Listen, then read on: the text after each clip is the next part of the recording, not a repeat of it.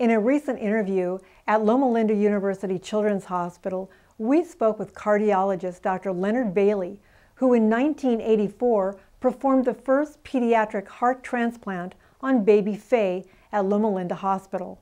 Here now is Dr. Bailey with this remarkable story. We had this protocol that the review board had approved that would allow us to put a selected infant baboon heart into the first recipient, baby Faye.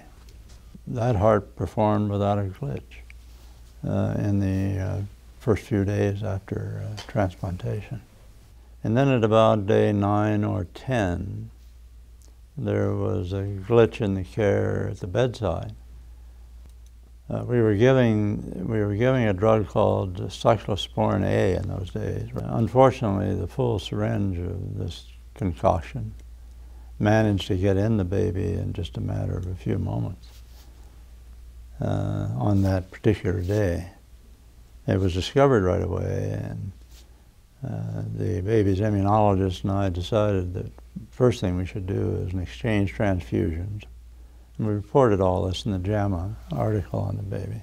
And things went along reasonably well, probably because we did an exchange transfusion for another 8 or 9 days. And then the baby began to have some changes that we couldn't understand. It was like nothing we had encountered in the laboratory. It certainly didn't represent rejection of the heart graft. It was something entirely new and different.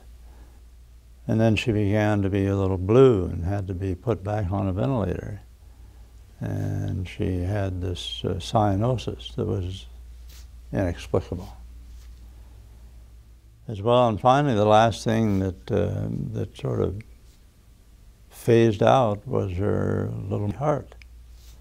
On about the 20th or 21st day or so after surgery, we started some medicine to sort of cheer the heart up if we could, but it was clear that the heart was going the same way as these other organs. And it was such a mystery. And we knew then that we were in trouble here and we were probably going to lose the baby. And that happened. And we spent months after that with autopsy specimens trying to sort out what really happened to baby Faye. The evidence suggests that there was not rejection. She didn't have immunoglobulin in this heart. She didn't have any cells invading the heart. But she did have little infarcts in the heart.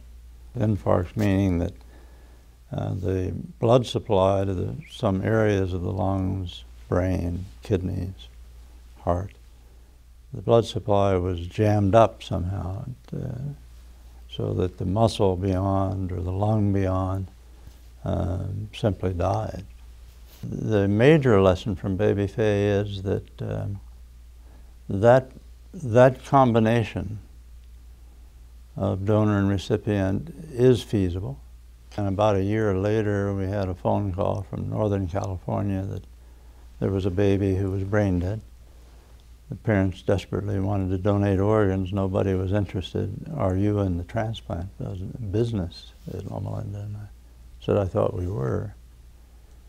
Let me go see if there's a baby here that may be dying of the same heart disease baby Faye had. And sure enough, there was. And so baby Faye's experience really led straight to the first successful newborn heart transplant. That sort of started the infant transplant industry.